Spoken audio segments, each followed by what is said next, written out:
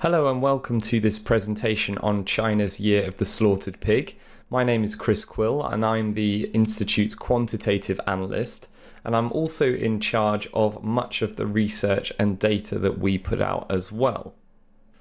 So here's what I'm going to cover in this talk. Essentially, we're going to look at the biggest problem China's economy is facing today, which is a massive accumulation of debt. We'll take a look at what makes that debt issue so problematic, and I'll also cover a few reasons as to why I think it's becoming quite an acute issue right now. And then lastly, I'll cover a few examples of trade ideas given the macro analysis on China's economy that we've been through. Now, before I kick it off, just be aware that the purpose of this presentation isn't to spoon feed you guys ideas, but it is about giving you an idea of the process of going from developing a macroeconomic thesis and subsequently generating potential trades from that analysis.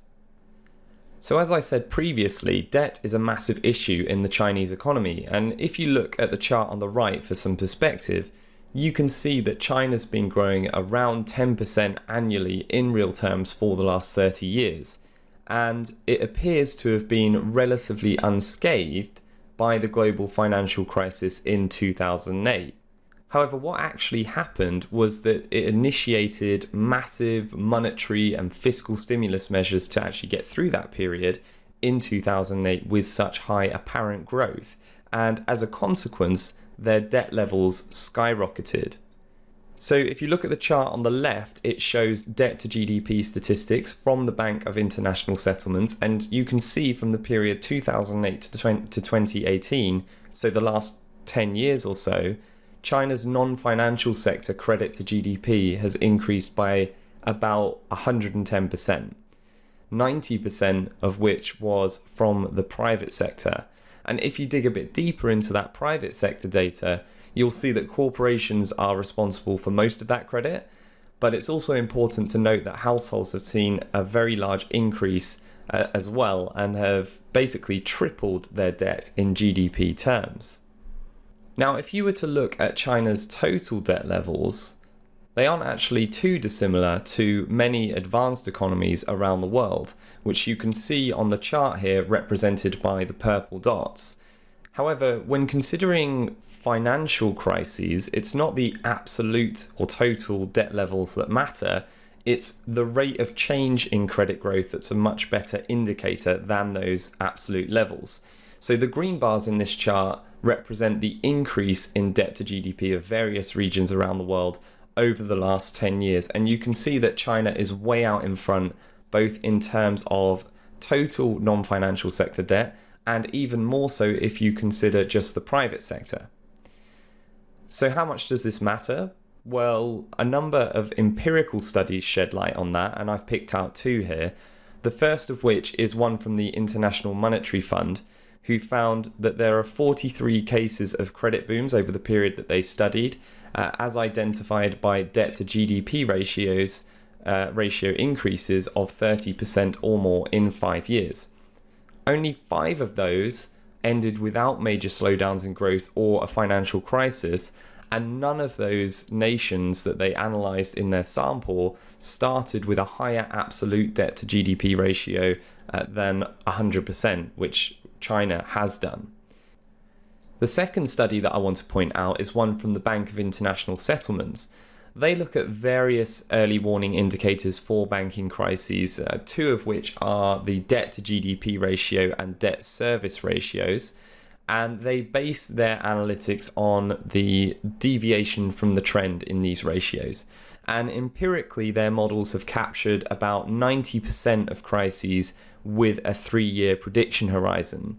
And rather worryingly, in their 2018 report, China posted values that were 4 times the threshold for debt to GDP for predicting a banking crisis, and 10 times the threshold for a banking crisis in terms of their debt service ratio.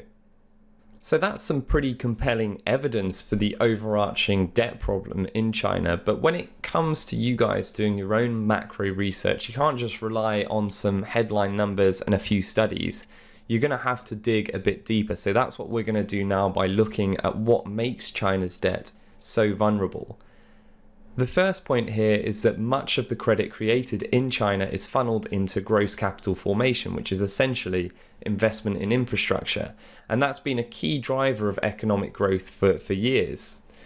The chart on the left shows just how much more reliant China is on gross capital formation compared to other nations over the last 30 or 40 years or so. And the trouble is that the efficiency of that investment has decreased significantly.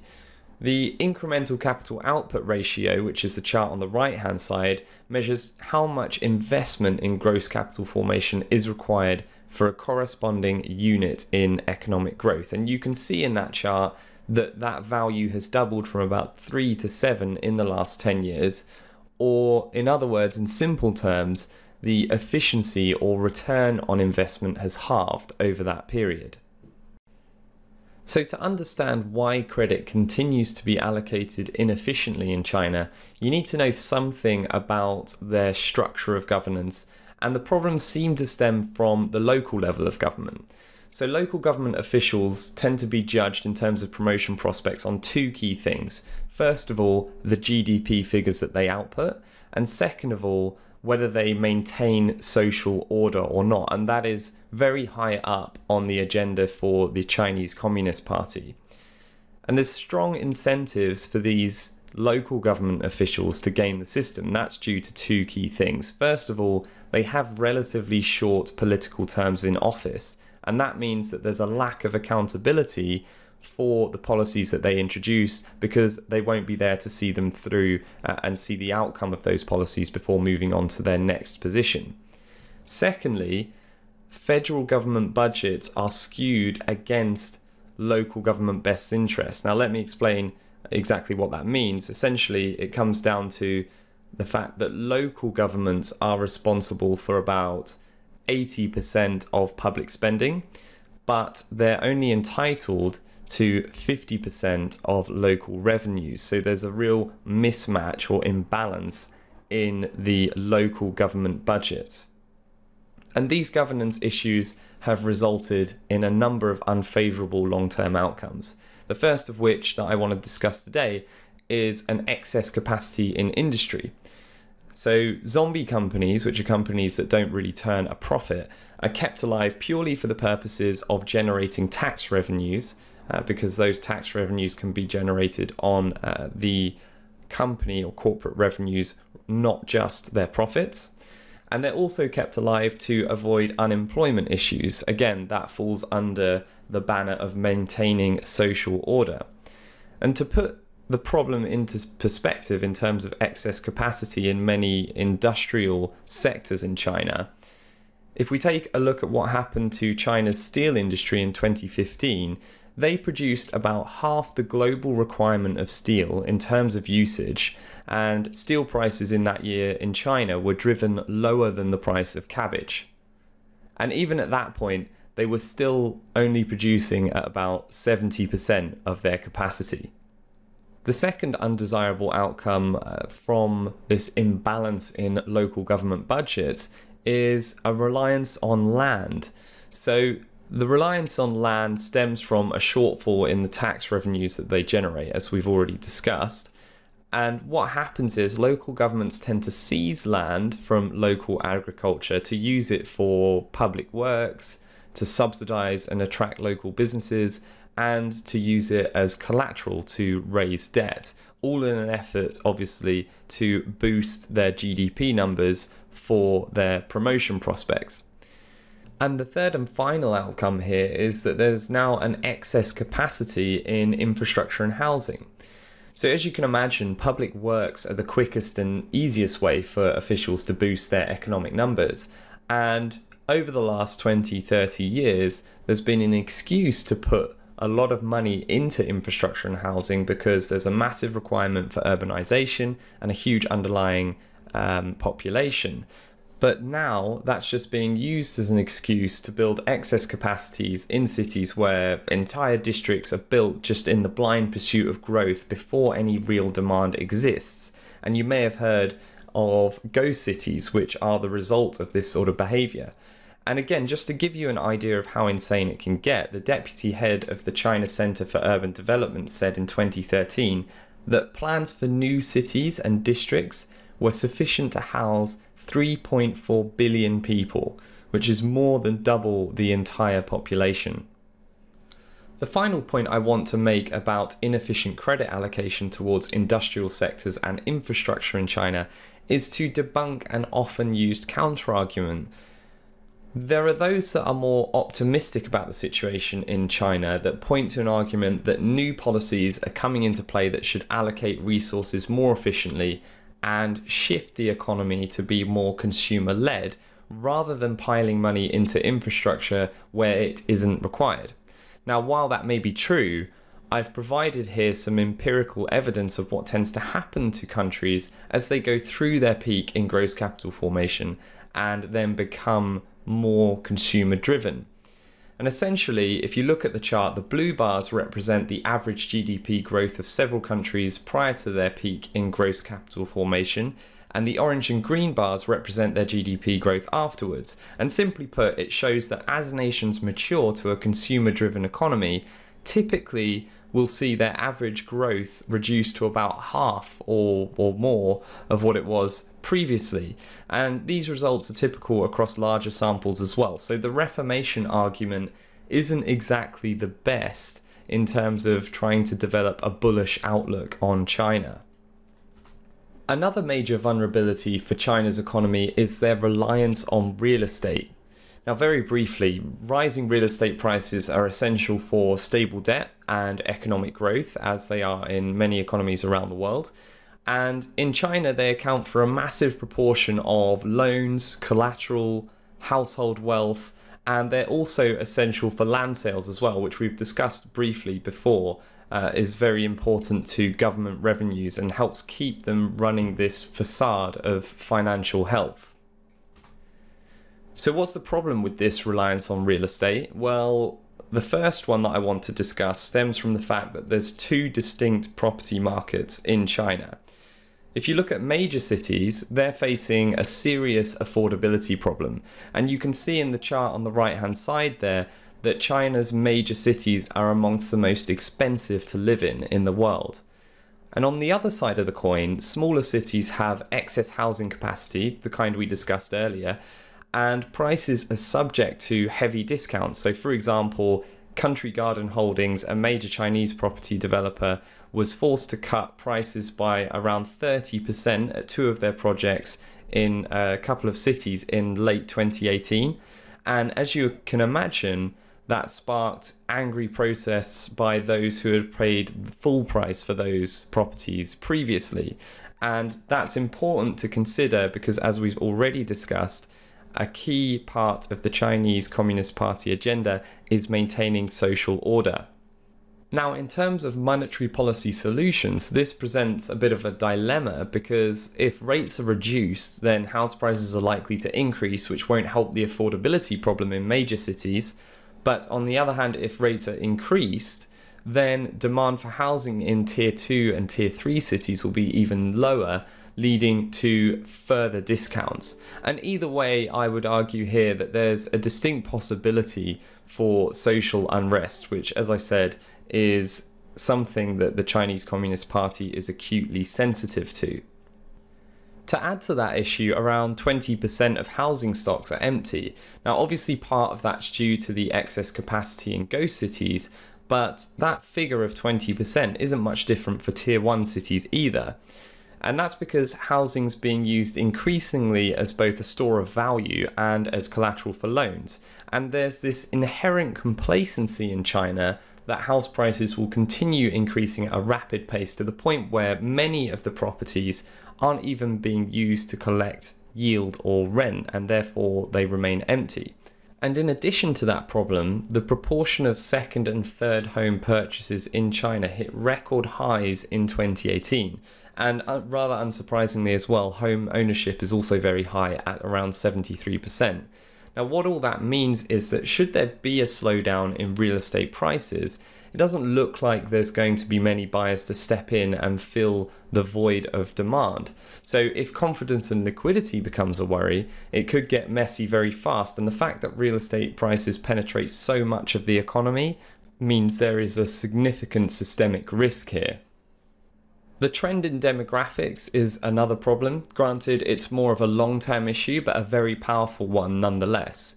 And China is essentially on the precipice of a demographic cliff here, and it's one of the fastest aging countries in the world.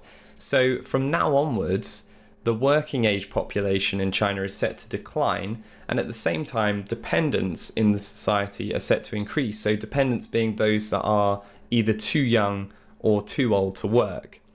And what that means is we can expect lower productivity going forward because obviously there's a lower workforce, and also more pressure on the financial system because with a higher percentage of dependents to working age population, that's going to mean more withdrawals and less deposits into the financial system.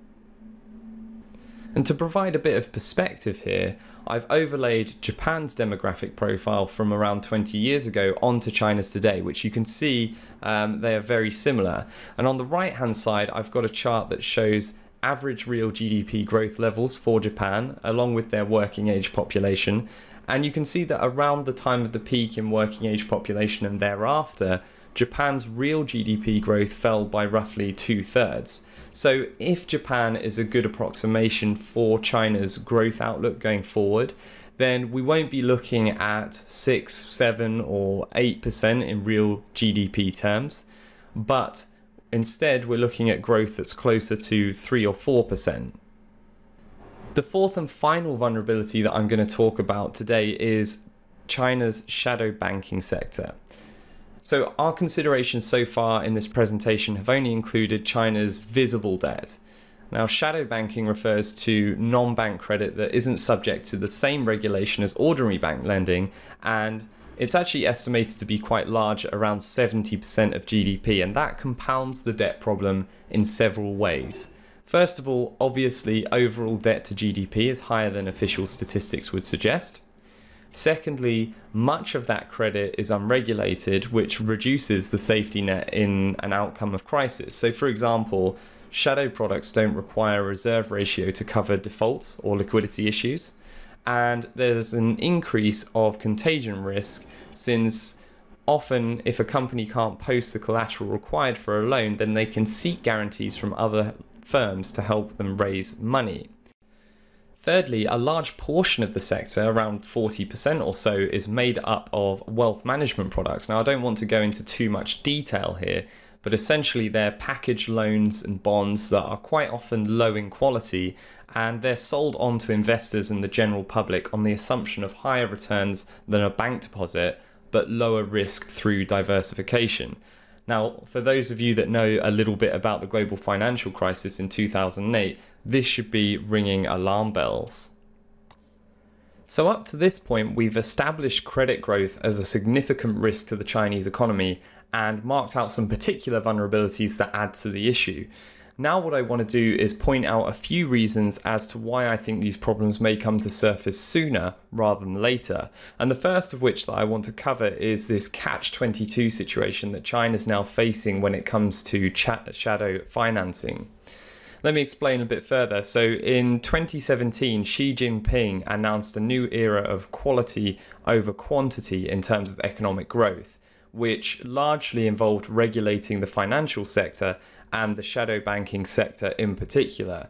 And to a large extent it worked. If you look back on the previous slide, you'll see that the orange dots on that chart represent the size of the shadow banking sector as a percentage of GDP, and over the last few years that has been decreasing. But whilst that policy curtailed the debt issue a little bit, it wasn't without consequence, and in actual fact, small firms are very reliant on shadow financing. So as with many economies around the world, small firms account for the majority of economic output in China.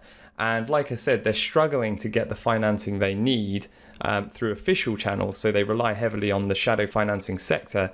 And you can see from the chart there that the demand for loans, particularly in small firms, has increased fairly significantly from when these policies were introduced.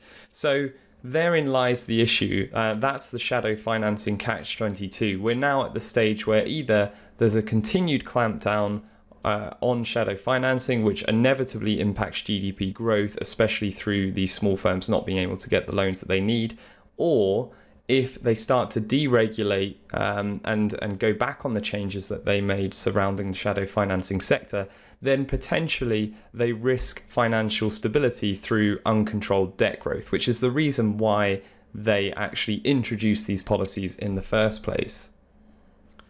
The second issue I want to address here is the positive bounce in economic data that happened in Q1 of this year, which was a result of, or largely a result of, the latest round of fiscal stimulus and credit growth in the economy. Now, on the face of it, that would seem like quite good news for markets, and initially it was interpreted that way, but I think that that's a bit of a red herring, and here's why.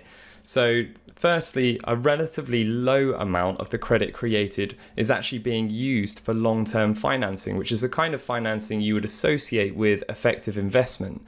And in actual fact, much more of it on a proportional basis, when you look back historically, is being used for short-term financing, which is basically most likely for cash flow purposes and paying down interest payments on prior credit. Secondly, if you look at the chart in the bottom right, when government spending increased quickly to fuel economic growth, it was primarily directed at state-owned enterprises, which typically have a much poorer return on investment than private companies, which we kind of touched on earlier in the presentation as well. So the point here is that although stimulus has resulted in positive headline results in Q1 of this year, I would argue that if you dig a bit deeper into the data, it's actually just another reminder of the difficulties that China is facing. If you remember back to the earlier slides in this presentation, I spoke about the importance of real estate prices to China's economy. And now it seems to be showing early signs of slowing down. So if you look at the chart on the left, what that shows is the growth in house prices in China over the last sort of 6-7 years. And although it doesn't really look problematic yet, it is slowing. And with expectations of capital appreciation being so high, any decline in growth could easily affect confidence and therefore liquidity going forward. So when there is this inherent complacency about house prices rising at, say, 10% per year in real terms, on any trend that falls below that and is declining, as it is now, there is a chance it would affect confidence and liquidity, and that in turn could create problems for debt, for example. The other chart on the right-hand side shows another bit of interesting data that I found on real estate, and that basically shows how property transactions are typically correlated negatively to changes in rates, which is as you'd expect. So any sort of fall in rates, typically we'd expect to see a rise in house prices and a rise in sales of houses and property transactions in general. But recently, that trend has weakened somewhat, and I would suggest that that's evidence that monetary policy may not be as effective as it once was. You'll also remember that I mentioned earlier how important land was to local government revenues and financing investment-led growth. So if you look at the chart on the left-hand side, you'll be able to see that land sales are becoming an increasing portion of total local government revenues. So land sales now account for around 30% of local government revenues, whereas a few years ago, that was closer to 20%. And to add to that, land sales themselves have started to fall sharply in Q1 of this year, which you'll see in the right-hand chart. So now we have a situation where local governments are more reliant than they've ever been on land sales, but the sales themselves are decreasing. There's also cracks in the wider economy. If you look at aggregate demand, which I've estimated in the left-hand chart there by adding fixed asset investment, retail sales and exports, that value, that index value, is pretty much the lowest that it's been in 20 years.